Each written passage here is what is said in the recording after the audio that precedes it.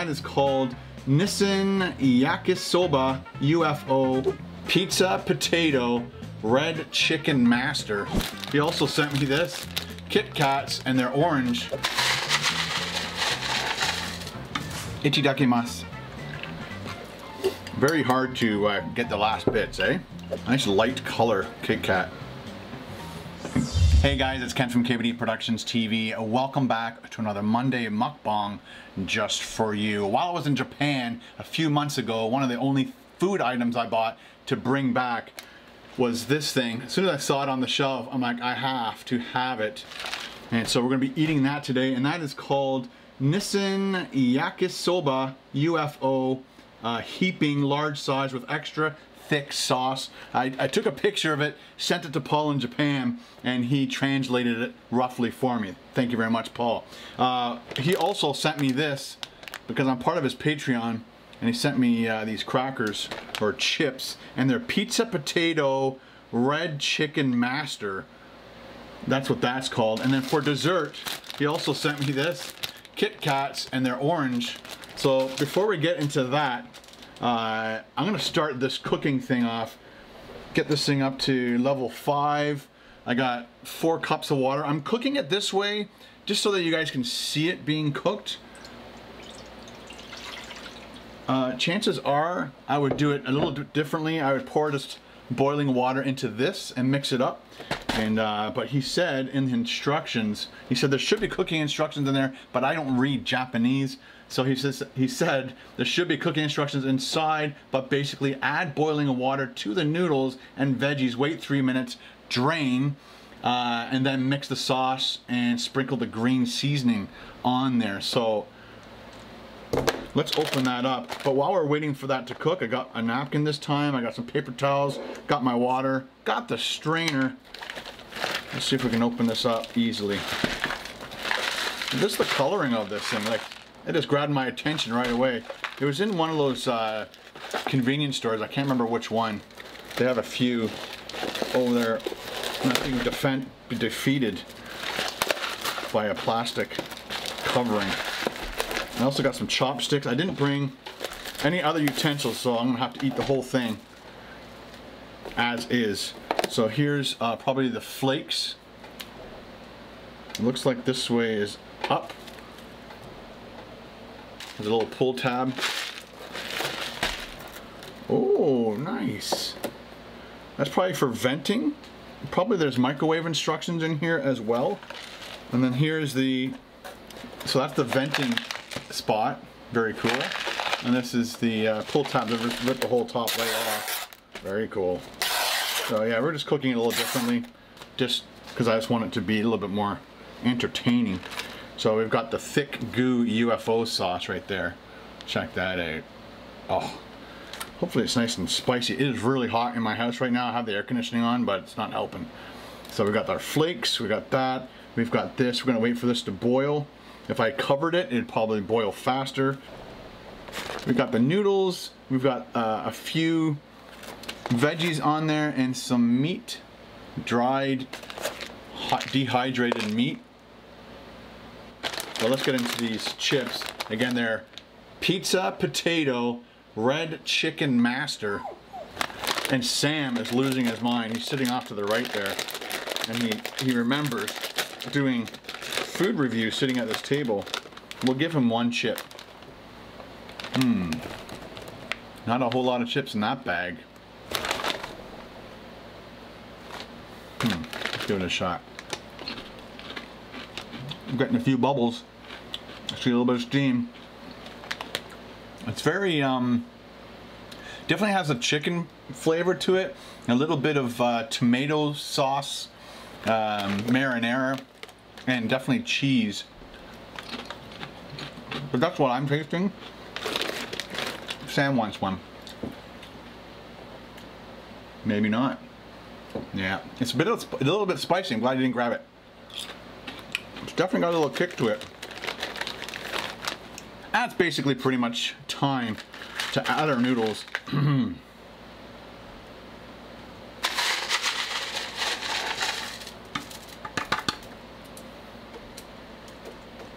Quick sip of water while we wait.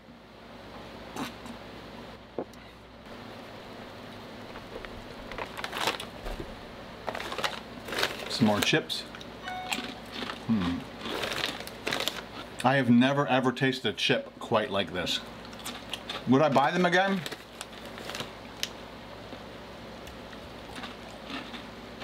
It's hard to say. They're not bad, but I think there's other flavors out there that I prefer. But give it a shot if you see them in the store. Boiling noodles on a hot day. Not a good idea. Might as well get our dessert ready while we're waiting. If I'm correct, they'll probably all be individually wrapped. And they are. Whoops, just flew out of my hand. Well, that's it, clicking away. Hang in there. So they actually have some English words on the packaging. We've got some lettuce or cabbage maybe. Never seen dehydrated lettuce, so it's probably cabbage. All right, let's shut that off. So I'm going to strain that into here. This could be a hospital episode.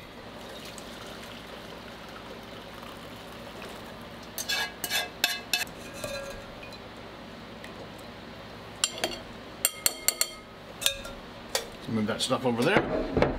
There you go, buddy. Aha. Perfect. All right, check out those noodles. They look awesome. I fog up the lens. All right, there's a little tear spot there. Ooh, very oily looking.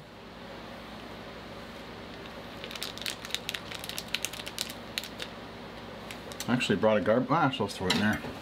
Then we've got some flakes. I think you put them on last, it's just to stir this up.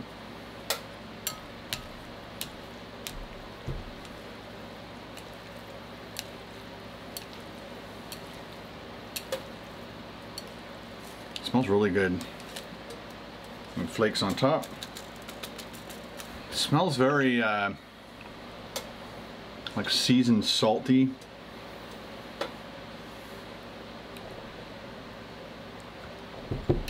Let's give it a shot, people. I bet it's going to be very, very salty. Ichidakimasu.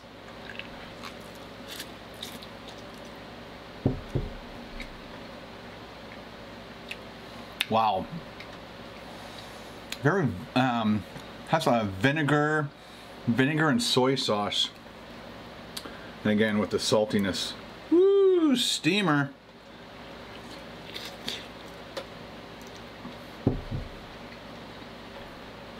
Very hot, obviously. It's not spicy hot. It could be the... It tastes like cabbage, but it could be the kimchi.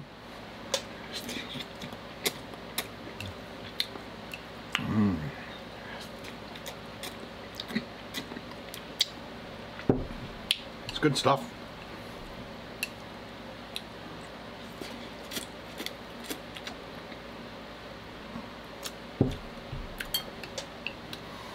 Let me know in the comments below what you did on the weekend. I went up to the cottage. Whoops. Went up to the cottage, went into Bracebridge, made some videos.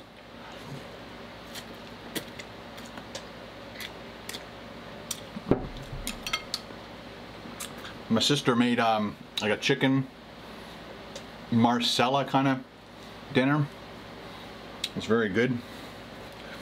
I didn't tweet that out, sorry. Didn't put it on my Instagram, Twitter, Facebook. I just ate it. Sometimes I don't want to share.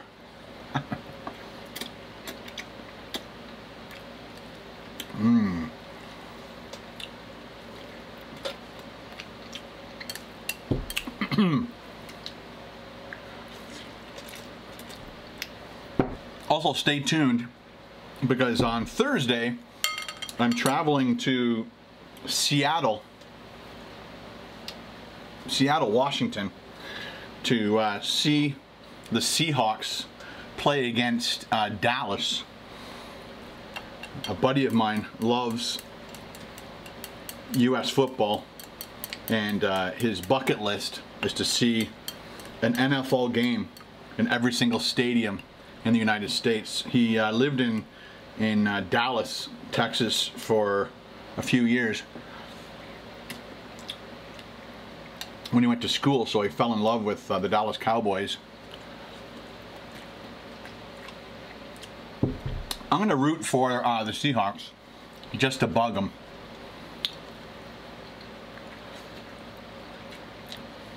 And I always like to root for the team whose city I'm visiting.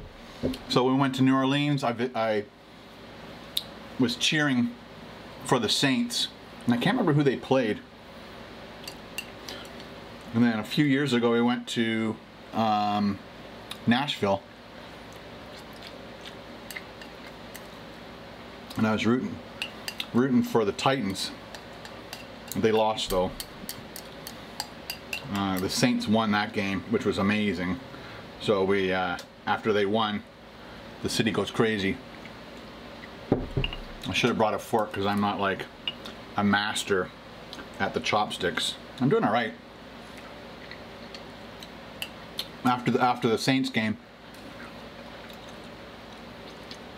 everybody goes to Bourbon Street and gets tanked if they're not already. But to be in New Orleans when the Saints actually win a game, not when they actually win, but when they do win a game in their city, the city goes crazy.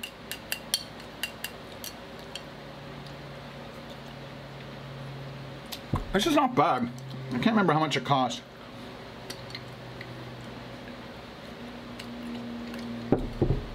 Probably a few hundred yen. I can't see it being expensive. And chances are they had the prices on the rack as opposed to on the package. Very hard to get the last bits, eh?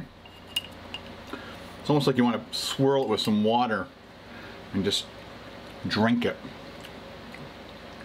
Very difficult for me.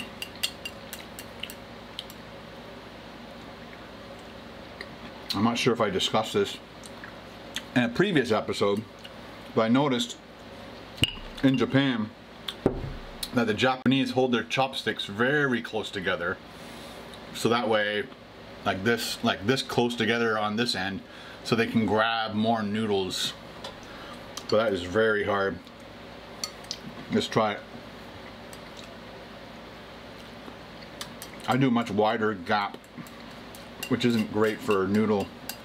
I'm gonna have to just scoop it in. Is that acceptable? Hope so.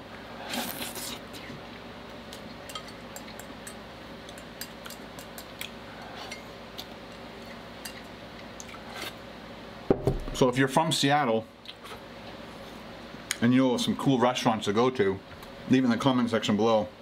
And I just might go there. Alright, last but not least, our Kit Kat. Orange. I'm not a huge orange and chocolate kind of guy. I know a lot of people like those orange chocolate balls. It's like a big Christmas. Usually get them around Christmas here in Canada. There we go. Nice light color Kit Kat. Give it a shot. Oh, you can eat the whole thing. That's so hot. Mmm. Very citrusy, of course, being an orange. But eating basically white chocolate infused with the citrusy taste, and the citrus is what gets you first before you taste the orange. If that makes any sense. Hopefully it does. Well, ladies and gentlemen, thank you very much for stopping by my Monday mukbang. If you want me to try anything else that's popular, let me know in the comments below of this video, of course, and I'll see if I can get around to getting it. I live in just north of Toronto, so I have to go down to Toronto, get to Koreatown, look for Korean stuff. I can go to Chinatown and find things from China and Japan and Korea, and then come back here and eat them. Maybe even Vietnamese type stuff. That would be very, very cool. So anyway, thanks for stopping by, and we'll see you again in the next Monday mukbang.